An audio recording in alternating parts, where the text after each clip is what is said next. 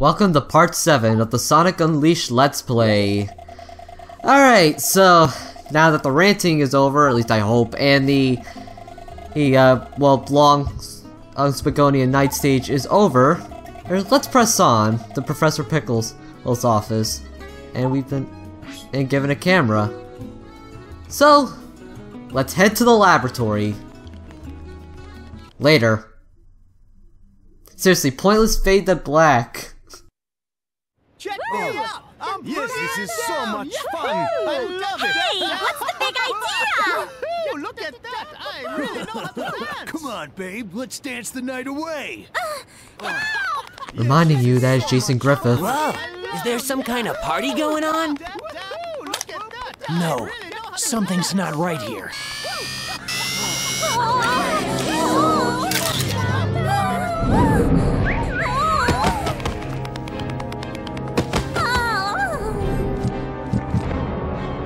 Oh, it's a carnival of creeps out there.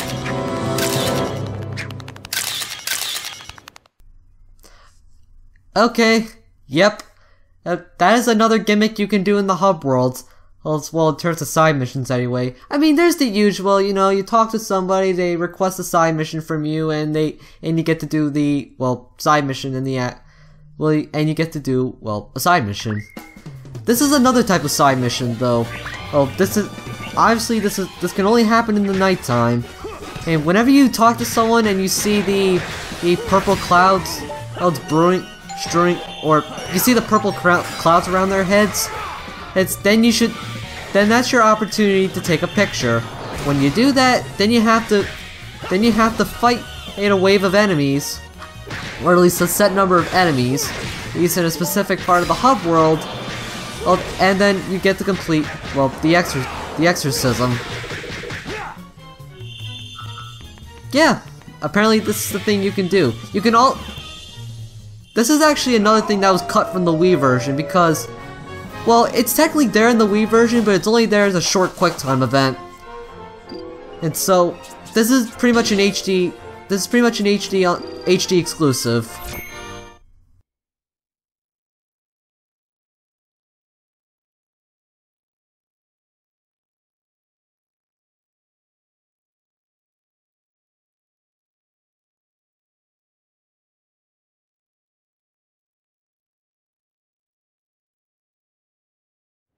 Huh? What was I just doing?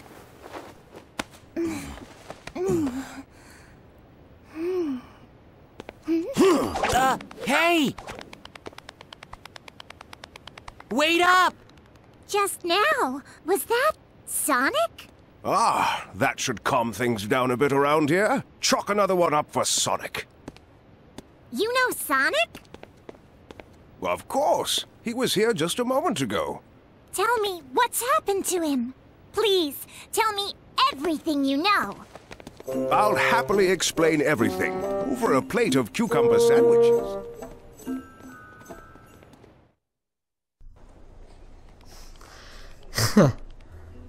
Okay, and that's it.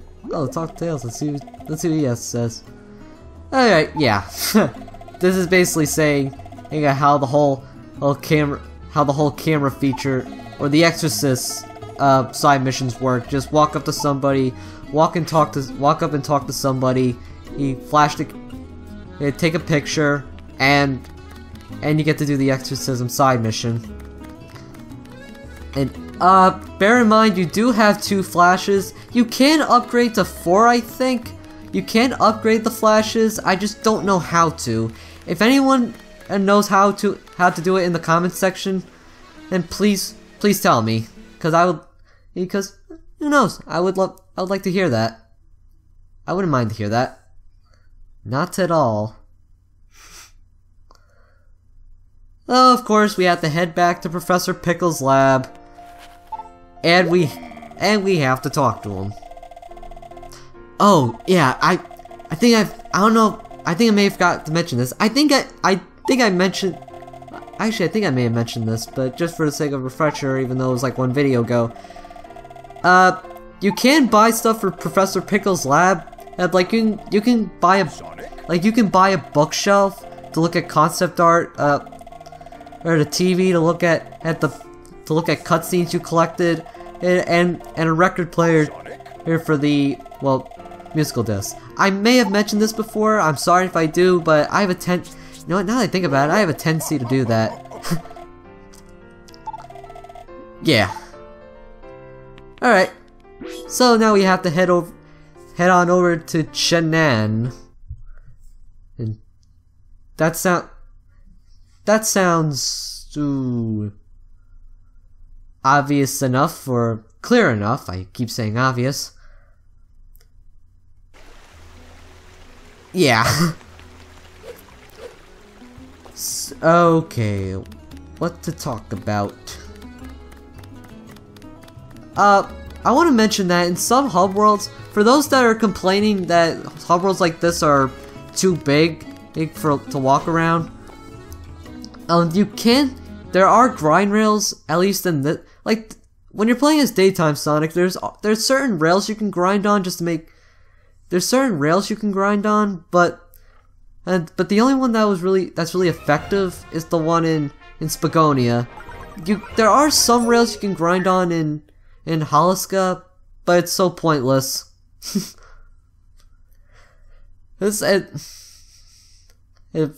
the most part, again, these kind of hub worlds I really don't mind. They're small. They are small. Like, they're not big.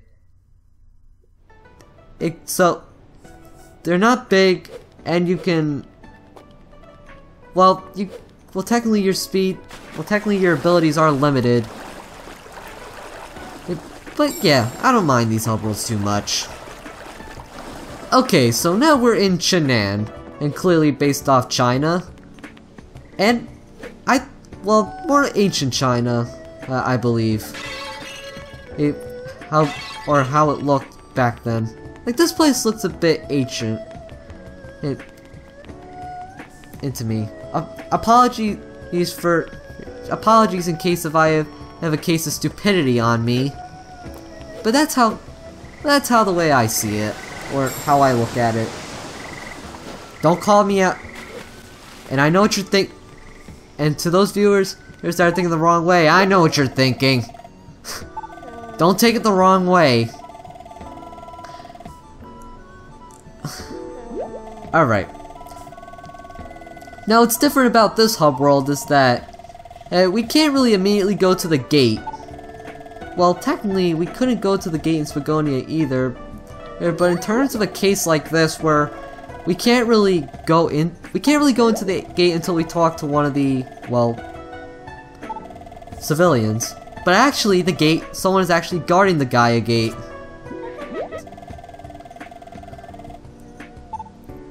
So in order to do that, we had to talk. Oh, excuse me. We had to talk to Lin, one of the NPCs, just to gain permission. Just so we can enter, or at least get past this guy. And voila! Basically, well, the backstory here is that the Elder has gone missing, searching for the treasure, and now we have to go find him. And that's all she wrote. Well, as far as this getting into the Gaia Gate goes, that's all she wrote. I think at this point, the game just gives up and it's like, you know what? No padding. Just head to the Gaia Gate. So before we head to the nighttime stage, let's actually turn the, well, we already turned the hourglass, but let's head into the daytime. Voila. Because in the daytime, we have a new power-up to get.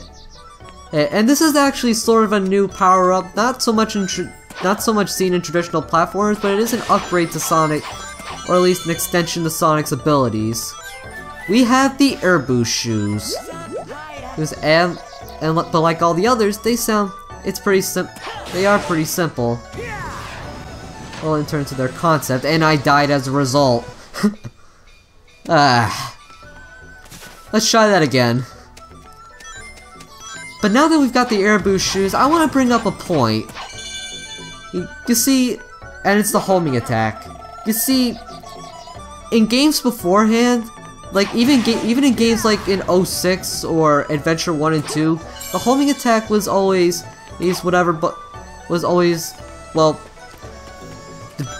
always assigned to the jump button. So it's like you jump, and then in midair you hit the jump button again and do the homing attack. Sounds simple. Sounds like simple stuff, right? Hey, but in this game, for some reason the homing attack is mapped to the square button. Instead of just, you know, XX, the homing attack is now mapped to the square button. Now, granted, it is a little weird. It is very weird here to get used to, but it isn't really so much of a big deal. However, it becomes more of a problem when you get the air boost shoes and above, because again, the air boost shoes let Sonic do the Sonic boost in the air. But what does it map to? You guessed it, it's the square button. And so sometimes you're gonna... So don't be surprised if there's gonna be any occasions where... So don't be surprised if there's any occasions where... you accidentally air boost to your death. Alright, so this is one of the cases where... Where I don't have enough moon medals, or medals to access the stage. Thankfully, I lucked out. Because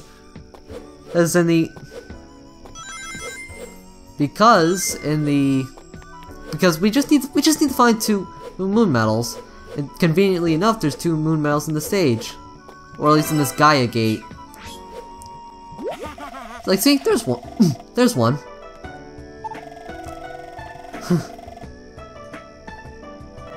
You know, Chip, you couldn't... It's probably not a good idea to drink shit that you don't know. Oh, that shit could be poisonous. It don't matter by color. You're poisonous, you're dead.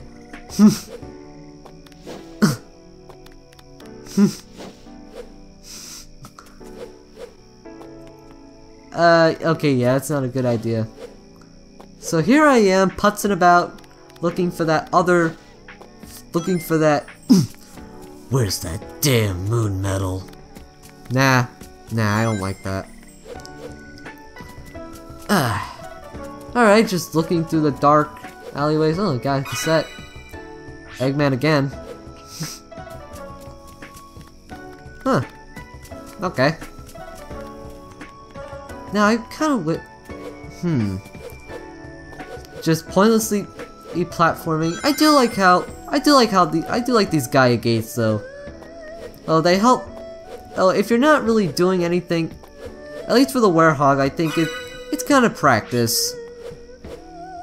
It lets you practice up on what the Werehog can do in terms of his abilities. Well, there's not really so much enemies, but there's enough platforming you can do. So there's that other moon medal, and there we go. We can now access the stage.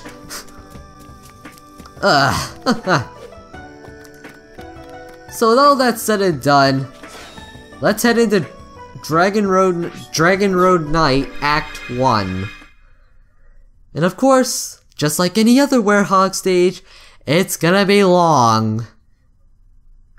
And what's even worse is that, yeah, well, I already covered my rant, but I'm not sure what I want to talk about.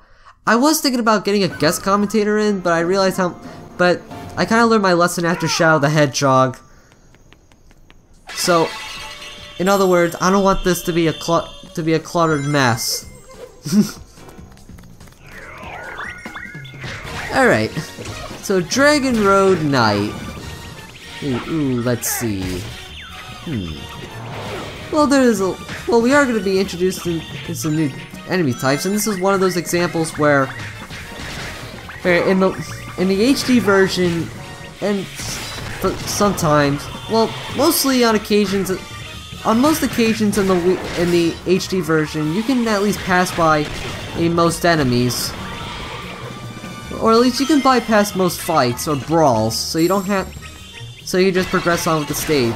There are times where you have to beat up every enemy in the stage just to, you know, just to progress.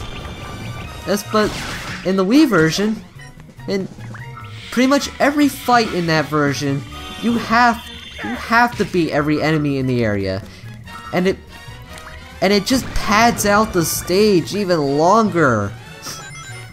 Who would Dimps or Sega or whoever was designing in the Wii version thought was a good idea? Come on.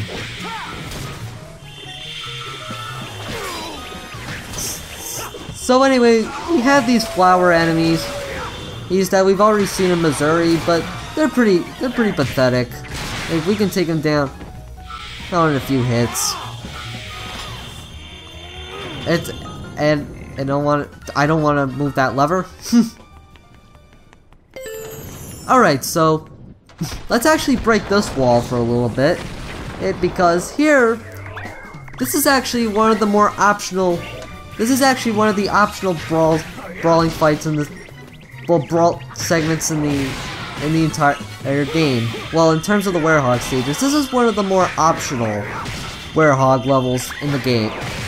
Well, optional Werehog brawl segments in the game. And so far, there's actually very few and very far in between. But you know, if you want to get the sun medals or moon medals, well, then you know what? You don't have to do these. Well, actually, if you want to get, well, actually, you kind of have to do these anyway if you want to get the most out of your sun or moon medals. Well, I just wish that in the daytime stages, the sun and moon medals weren't so hidden away in the daytime levels. Or even in like, if the medal is like in front of you, it's very easy to just run past it. Only to not realize it for maybe like a few seconds later. That's an annoyance I don't know what is. Thankfully though, if you do die, if you do die but manage to collect the sun medals, the sun medals don't reset. I'm not sure if that worked. Now, as far as resetting the stage goes, I'm not sure if the sun medals respawn. I'm not sure if the medals respawn in that case, but I'm not too sure. I haven't tested that out, and I don't want to know. It's better to not find out. Might as well get into how the sun medals and moon medals work in the Wii version. Now, in terms of how the sun and moon medals work in the Wii version, you don't have to manually collect them. Instead, they're actually based on your rank. In the daytime, when you get an S rank, I guess Daytime Sonic, you collect a grand total of 3 moon medals. And vice versa for the Werehog, at least for the sun medals. Past me, where are you going? Oh man, I didn't notice that medal? Shit.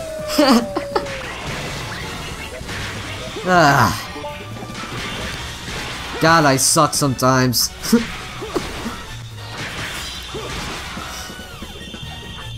I apologize, I really do. Well, thankfully, in games like Colors and Generations and Lost World, like with the whole red ring system, at least those are optional. You don't have to collect every red ring unless it's for 100% completion. Well, granted, there's a lot more sun and moon medals for you to collect anyway. So in this game you're not really forced to get 100% in either. There's only you only have to collect like as far as the sun medals go. You only have to collect 120 sun medals. Oh, and this part can be a pain in the ass, but at the same time, I blew through it no problem. One of the problems with the Werehog, actually, just to change the subject, one of the problems with the Werehog is that when it comes to the platforming, and sometimes the camera doesn't give you a good view. Oh, and sometimes it'll aim straight down. Not to mention, there's also a lack of drop shadow. Well, I think the Werehog does cast a shadow, but the way how the graphics engine works, it's like there's no cartoony drop shadow just to let you know, oh, what you're about to land on. And I fail this miserably. Oh. It's like, can't believe it. So you know what? Suicide. Because there's actually an alternate pathway you can take by grappling onto these enemies. Booyah, like that. And there's you collect the Sun and Moon Medal, well, as a reward. Do I get it? Yes! So in terms of enemies that were actually introduced in this stage, Age and Beyond, first we're introduced to these wasp enemies. And let me just say that this and the other enemy type that's also introduced here, these are some of the more annoying enemies in the whole game because they constantly like to fly upwards, or it's slowing the battle down.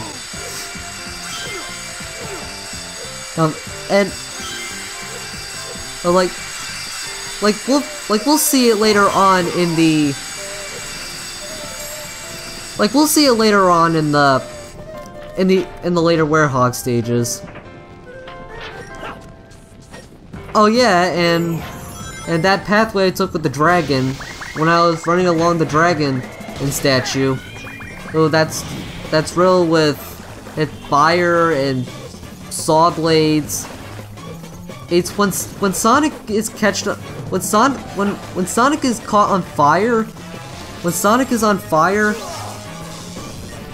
I'm pretty. It does last a little bit, enough for it to sap health. But obviously, if you want to get rid of it, then you want to find a patch of water, or at least a puddle of water that should cool you down. Also, in terms of the enemy type that's introduced, we're introduced to these wizard enemies that are also very annoying. And because they cast spells, they can be caught on fire, and they're also one of those enemy types that can heal themselves. I don't think I'll be able to show it off, and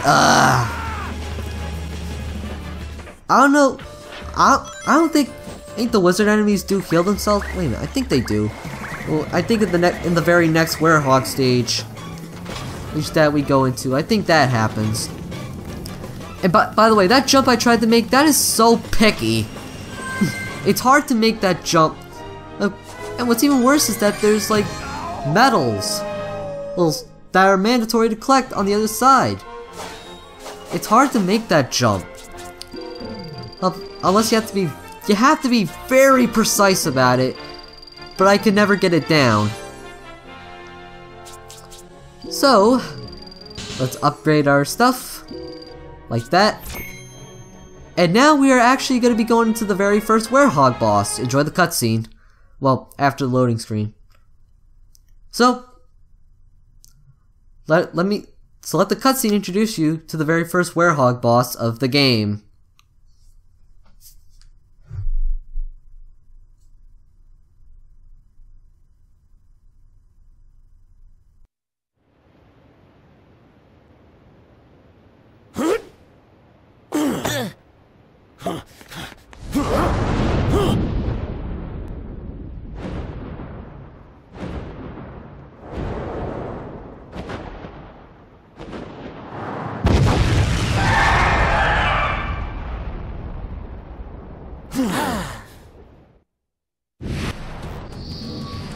Alright, so, well, the game kind of spoiled the name. But anyway, we are now facing up against the Dark Gaia Phoenix. I'm gonna say right now though is that when it comes to boss battles, like I actually do like the daytime boss battles. You know, running up to the boss and whatnot. But I think in terms of boss battles, I honestly like the Werehog. I'm not a fan of the Werehog in terms of stages, but in terms of boss battles, I think this is where the Werehog shines more. Because these play out more like a traditional boss battle. I mean, again, I do like the bosses in Sonic in the daytime levels. Because I think they're pretty cool and fun and energetic. But you know, I think the traditional one. I think this is more of a traditional. I still like the more traditional boss battle, or at least the more traditional boss battle. So, anyway, since the Dark Gaia Phoenix is on fire, we have to wait until it gets close. Else like that, or like if it's in the center of the ring, we have to wait until it gets close. And once it gets close, we have to throw these jugs of water at him, so we can get him to cool down. I guess the annoying part about this boss fight is that he does send out a lot of projectiles, and when you do, canceling out, you know, and it cancels out the your attempt to throw the jug of water at him. But hey, you know, once the flames are doused, go and beat the crap out of him. And if you reach that line in his health bar, you do a quick time event. This boss fight has 3 phases, and the quick time events, and as far as the quick time events though goes, with each quick time event that you do within each phase, it just adds. It's not like the quick time event it's not like the buttons stay, or it's not like they stay the same buttons in terms of like the actual buttons you need to press in that specific quick time event. And it's random. Then again, there'd be no challenge. It's one of the only times where I find the shield useful. And those are the projectiles I'm talking about. There we go. Other than that, this boss fight is pretty simple. We'll wait until he gets close and finishes his attacks. Douse him with water, wait for him to land on one of these pedestals. We'll beat the crap out of him, quick time event, then do the quick time event. And again, this is a pretty simple boss fight. And this is one of the only times where you actually have to mash the button for the sake of a quick time event.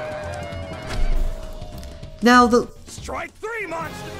Sonic the Werehog is supposed to say something, or at least talk to the boss, but for some reason it glitched out. I don't understand that, but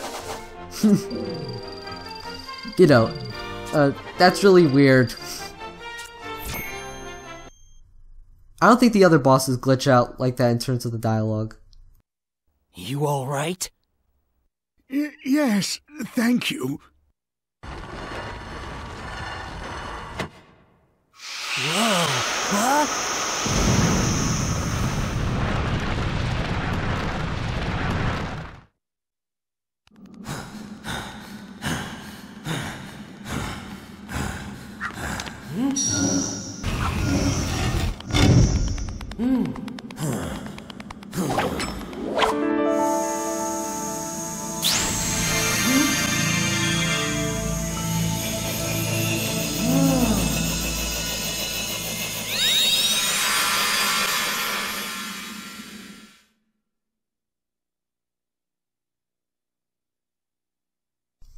So that is it for part 7. See you guys for part 8.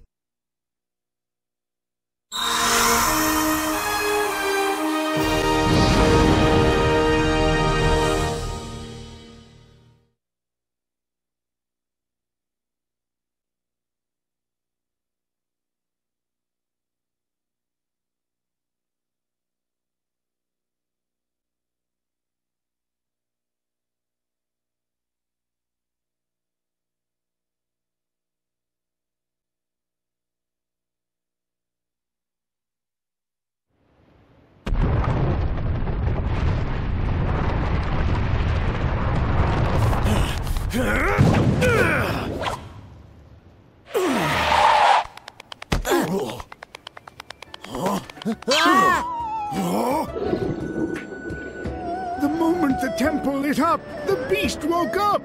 It appears he's come back to his senses. I see. I'll bet your job is to guard the Chaos Emerald Temple. You must have gone berserk when the emeralds lost their power. Well, I'm glad you're back. Want some chocolate?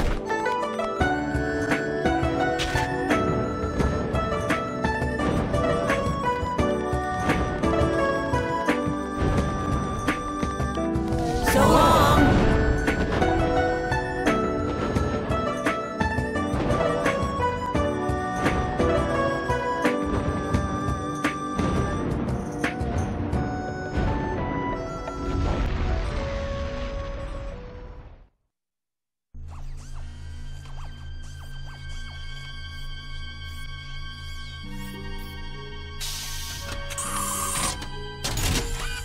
Your dinner, Doctor. Thank you. What's the progress on the Dark Gaia-powered Eggman Land construction systems? Current status is 27% complete. Progress is significantly behind projected timetable. Presumed cause of delay is Dark Gaia's dispersion across the globe. Oh, of all the lazy, here I go to the trouble of waking that Dark Gaia thing up, and it causes me nothing but delays. Dark Gaia had yet to reach maturity within the planet's core, ergo it was still incomplete at the time of its awakening, ergo it was unable to sustain its own weight upon its release, ergo it scattered around the world.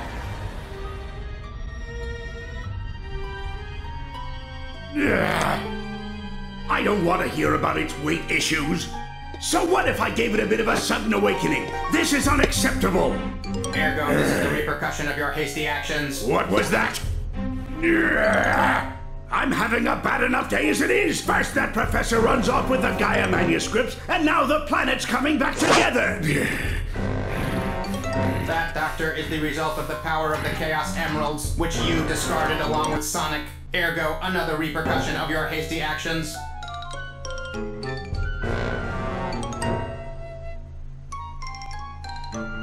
Quiet, you junkie! That was all part of my plan! Part of the big picture! Where's the fun in having my plans succeed without any challenge?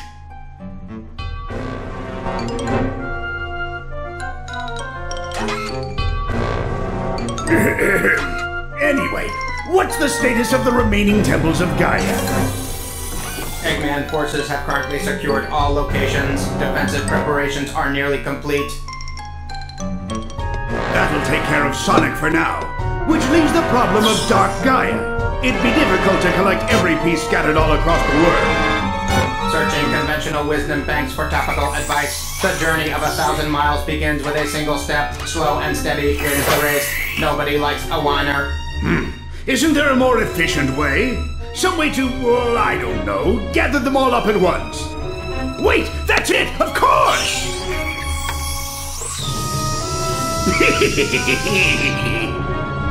With this, all of my